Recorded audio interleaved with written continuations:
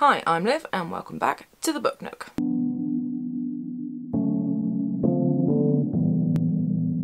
I'm gonna be fucked to do makeup properly today and I don't really know what I'm doing anyway, so you get my unadulterated face, you lucky things!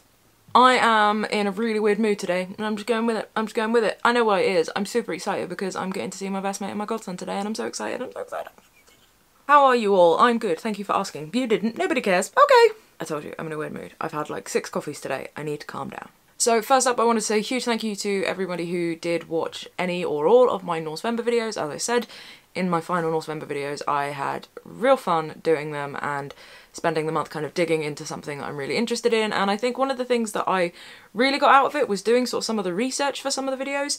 I remembered how much I kind of really like researching and digging into things and finding out all different sources and reading more information. It kind of sparked back to life the bit of me that when I was a student I really loved writing essays and doing the research, which I know, you know, not everybody does, but I really enjoyed that and I kind of really miss it.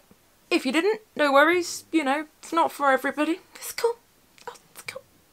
If you fancy giving them a watch, they're still up there. There's still a whole playlist. Knock yourselves out. But for today I thought I would do just a quick little catch up and a haul video, you know how I love a haul, of all the things I kind of bought over November, because that always happens. I'd been thinking about attempting, definitely not a full-blown everyday vlogmas, I definitely haven't got the mental capacity for that, but I'd been considering trying to do something kind of a little bit more structured for vlogmas, maybe, you know, committing to 2 or 3 videos a week, but you know what, I'm back in work now, shops are back open, I'm 4 days a week, I'm looking after my godson 1 day a week, I'm still getting my stamina up, remembering how to like do all of the stuff that people do that I haven't had to do for, definitely for lockdown, but also for the last couple of years. I'm remembering how to people, to use a sickening term that, you know, I'm a full-grown adult, why would I?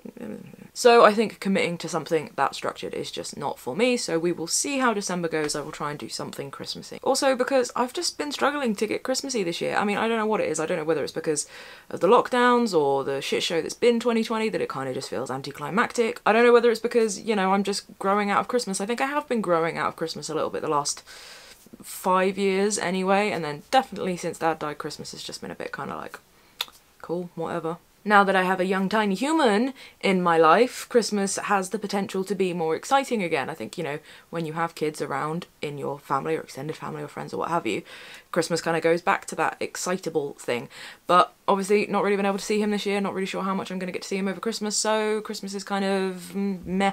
And normally by now, obviously working in a shop over November, you'd have the build up to Christmas, but we've been working in the shop with no customers, so yeah, I'm just struggling to get a bit Christmassy. We have done the tree and we've decorated downstairs, which was nice. We put some Christmas music on and tried our damnedest to get Christmassy, but I have got my box of decorations, sort of my decorations to decorate my room, but when I opened that box I found that one of my, thankfully, dry snow globes had exploded in the box.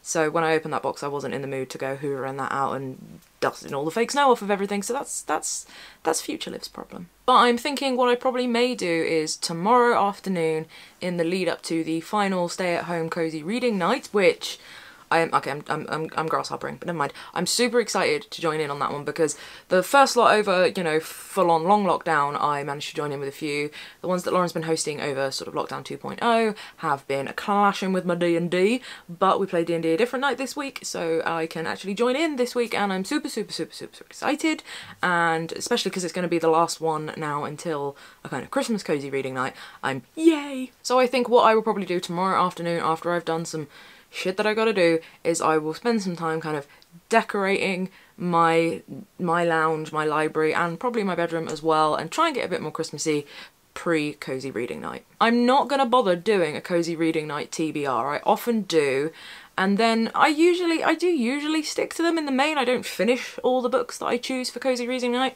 Cozy reading. But my whole relationship with TBRs is constantly changing, and I'm leaning more towards the fact that when I set myself a TBR, it becomes kind of this monolith of guilt that I'm not reading those books or if I'm not in the mood for them. So I'm kind of, I think maybe that's going to be like a New Year's thing where I kind of move away from the TBR thing a little bit. I still like the idea of like themed reading and reading books that kind of go together quite well, and I think that will happen naturally and organically, but yeah, I may be moving away from TBRs, who knows, I don't know, I'm just talking out my ass. My point is, I'm not going to bother picking out a TBR for cozy reading night. I was thinking of doing a video of a cozy reading night for TBR, and then I thought, no, TBR for cozy, you know what I mean. But I decided no, part of what I will do tomorrow when I'm redecorating my room and getting it all Christmassy, I've got to dust the shit out of all these shelves because that's been a while, so I can spend some time choosing some stuff that I want to sit and read, whether it's graphic novels, poetry, which I haven't really been reading for a while, some short stories I haven't been reading for a while, or whether I just want to pick one novel, sit and read it for 3 hours. But I'm just super excited to join in cozy reading night. Nobody says I have to do a TBR anyway. It ain't the rules. There are no rules. Anyway, I told you I was in a weird mood. Let's just do a super quick haul of the books that I bought over November. So I bought a few more Norse related books for Northvember because, as I say, one of the fun things about Northvember was kind of this continual research and discovering things, and what I kept finding was every time I'd do a video and I think I'd research that, then I'd just randomly the next day kind of be picking up where I left off on the computer, and I'd find something, and I'd find something totally new, and I'd be like, A, god damn it, I could have put that in the video, and B, oh, I'll just buy it anyway.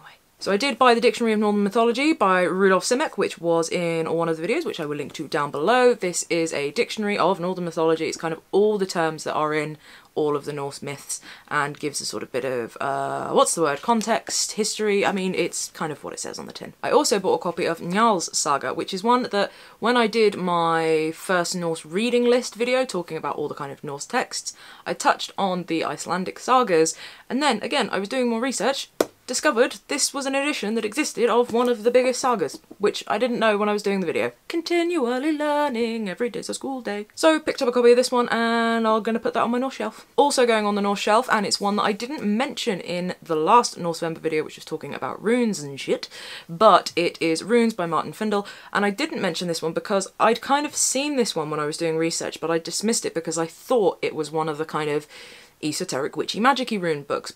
And the only non-esoteric-y magic-y rune book that I could really find recommended was a 50 quid hardback, and I was like, nah. But then when I was kind of re-researching after I'd edited and uploaded the video, I realised that this one is not an esoteric-y witchy one, this is actually talking about the history of the runes. So I got it. Then I think I mentioned in one of the Northvember videos that I was getting a copy of Valkyrie, the Women of the Viking World by Johanna Katrin Fredriksdotter, and I'm really excited to read this one. Mentioned in the Norse non-fiction video that it is about women in the Viking world. I have also got on the way to me Echoes of Valhalla, and I've forgotten the author of that, and I will put it here when I remember it and what have you, but that is a book that looks at all the kind of Norse mythology influences through popular culture, so anything from like Marvel to Led Zepp and all of that, and it just looks really cool. That's a little Christmas present to myself. I mean, like, all of these aren't. Then a little while ago, the lovely folks over at Open Pen got in touch with me and asked if I would be wanting them to send me some of their pamphlets, and I said, oh yes please, that's very kind, lovely. So they've sent me their copy of this one, which is You Ruin It When You Talk by Sarah Manville. This is a little novelette, little pamphlet, little tiny thing about sort of dating in the modern world, and I think, I'm saying I'm not going to do a cozy reading TBR, but I think I probably will sit and read this one. So big thanks to Open Pen! Then a few that I acquired when my mates were sorting out some more books and getting rid of some more books, and I said, oh, let's have a little look, so I picked a few from there. First one is Jon Ronson's The Psychopath Test. Jon Ronson I'm not like a huge fan of, like I just find him a bit, I don't know. But I've heard really good things about this book, so I thought I would give it a read. What's the harm? Then this book, which is Bill Hicks' Love All the People, Letters, Lyrics, Routines. Bill Hicks is somebody, I don't think I've ever watched a Bill Hicks stand-up routine or anything like that, but I know he's someone who's talked about as kind of like really incisive and great. I don't know whether he's fully problematic. I don't really know enough about Bill Hicks, but I thought I'd give it a read. Also from that part, a copy of Every Time I Find the Meaning of Life They Change It by Daniel Klein. This is one that I think I've looked at over the years and thought about getting, and when it was in this stack of ones I was getting rid of, I was like, okay, yeah, I'll have it. I think it's a look at sort of philosophy and spirituality and like mindfulness and stuff and like various meanings of life, and I thought, well, this can go on my stack of that kind of books and I can dip in and dip out. Then one which I'm really excited about and I'd never bloody heard of before until I don't know, I can't remember how I found this, I think it was some comment on Reddit or something, and that's Terry Pratchett's Strata. Now this is apparently published before Discworld and was kind of like, almost like a kind of first draft of Discworld, but more sci-fi-y. People who are bigger fans of Terry Pratchett probably knew all about this one, but I was just really excited, and so it felt like a new Terry Pratchett book to me, even though it's like literally the first one written before Discworld, but I'm gonna give this a go. Ring light. Oh, actually this one should have probably come off the back of the Norse ones, and that's Paul Anderson's The Broken Sword. Again, I mentioned it in Norse related fiction reading list. It was out the same year as The Fellowship of the Ring, Some writers say it's better than The Fellowship of the Ring. Not me. I'm not saying that. I haven't read it. I can't say. And it's kind of become a bit of an unappreciated fantasy classic, and it's got Norse running all the way through it, so that's my bag. Then a book by an author whose first novel, to be fair, I don't know whether it's their first novel or just the first translated into English, was being talked about quite a lot on Twitter a while ago, and I was kind of tempted, but the subject matter was maybe a little bit too close to home for me at the moment, so I bought the second one, which is Long Live the Posthorn by Vigdis Hjorth. The first one was Will and Testament, and it was all about sort of a family after someone's died, and I was like, yeah, I'm not quite ready for that. But this is about someone whose colleague vanishes overnight, and then she finds some kind of letter and ends up investigating through the Norwegian post system or something like that, but it just sounds the kind of writing, the writing style that's very much up my street. Then we have, well actually this is the first book that I bought in November. Don't know how it's ended up last because it went to the bottom of the stack because I stacked them up from beginning to end. And that is The Truants by Kate Weinberg. This is one that Alice Slater has been talking about and really enjoyed. I had a feeling she would.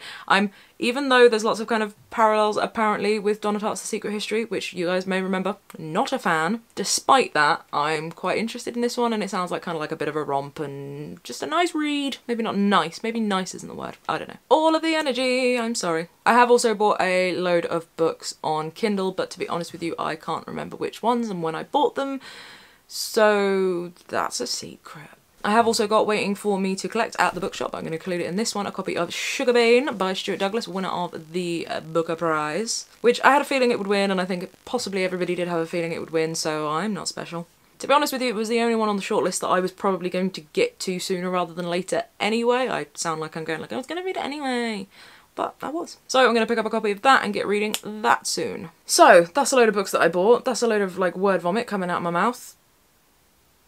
Never change. Are you going to be joining in with Cozy Reading Night tomorrow night, Friday the 4th of December, Cozy Reading Night, 7 till 10 PM. Wonderful Lauren and the Books hosting it, because it's brilliant. She's brilliant. It's brilliant. Read all the books. If you are, join in on all the hashtags on Twitter and Instagram and whatnot. It's gonna be fun. I hope you're all keeping safe and well and taking care of your mental health in these weird old ass times. I can't make any promises, but I'm hoping that the next video I film I will not have had 6 cups of coffee and be really excited and really quite manic and hyper.